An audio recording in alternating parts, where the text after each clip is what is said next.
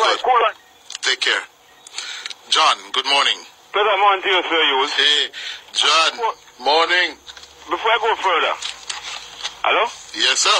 Before I go further, I would love to tell that gentleman a while ago, it wasn't Siaga who divested the media landscape. It was P.J. Patterson.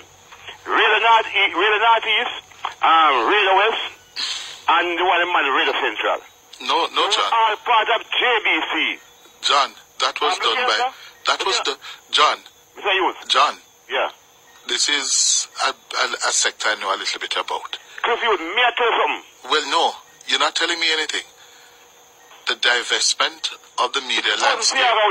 Yes, it was. It started in the 1980s with a breakup of the regional, what was the JBC, and Radio Northeast became IRI. Radio Central became KLS. Listen to me now. Listen to me. Don't come here and shout at me. Don't come here and shout at me. I'm not shouting at you. Don't. I'm asking a question. And you're not coming here to mislead my listeners. You're not coming here to mislead my listeners either. But you're mislead. You come here and you're misleading.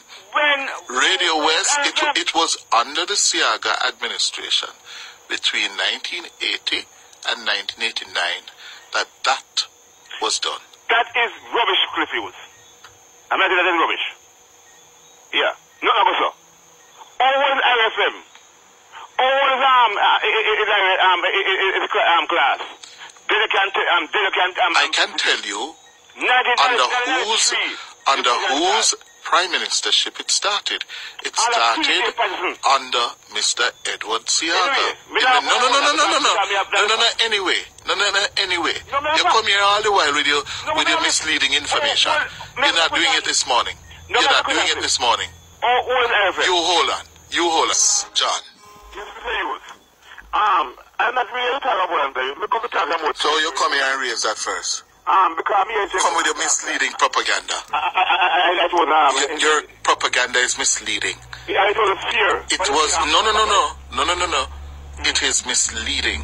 You can No. I'm a merchant of fact, not a merchant of propaganda, political propaganda as you are. No. You wait. IRI FM went on the air July 1990. Okay. Radio Central and Mr. Siaga had started the divestment process. Listen to me, man, and I can tell you something, you see? What? You're not going to mislead my listeners. The breakup of the monopoly that was JBC Northeast, which became IRI FM. Yes, JBC West, Radio West, which became Hot 102. No, I'm Radio Wave first. Radio Waves, Hot, and then Hot 102. Yeah. Radio Central, which became KLS. Yeah. The divestment was initiated and executed in the 1980s, somewhere about 85, 86. When the Class FM start? 89. Class FM start 89. Mr. Siaga lost, and the GLP lost power February 89. No. You're not come here and drop your misleading propaganda and then run. That's your strategy. You come here and chat pure misleading thing and then run. No, that's what you believe. Yes. So what do you come to talk about? You see, I've been trying to restrain myself. You said anything about the internal elections coming up. And I'm going to maintain that. And I'll just, after this thing here. Your program last evening with Vanessa Phillips and Jason Campbell. With Jason Campbell and you two, I personally, this is Jason Campbell, even I am not alive. This is Jason Campbell and you who could have been leader of the PMP. If Ratcliffe is someone who had a genuine interest in the well-being of Jamaicans. You see that? Saying this, Dylan Crawford is the most popular young man. There are a water crisis, big water crisis in Jamaica. There was spokesperson for water. I have not heard one iota a word from the spokesperson for water. Who is that? Ian Hughes. I haven't heard a word from him. That's not true. You haven't heard. You haven't heard. Well, you haven't heard him. I've seen him in the parliament. Yes. 2 weeks. Oh, no, but you see, John, you make these misleading statements. But no, and your opinion, you're entitled to, but you're not entitled to your own facts. No, sir. No, sir. No. To be truthful and to be fair.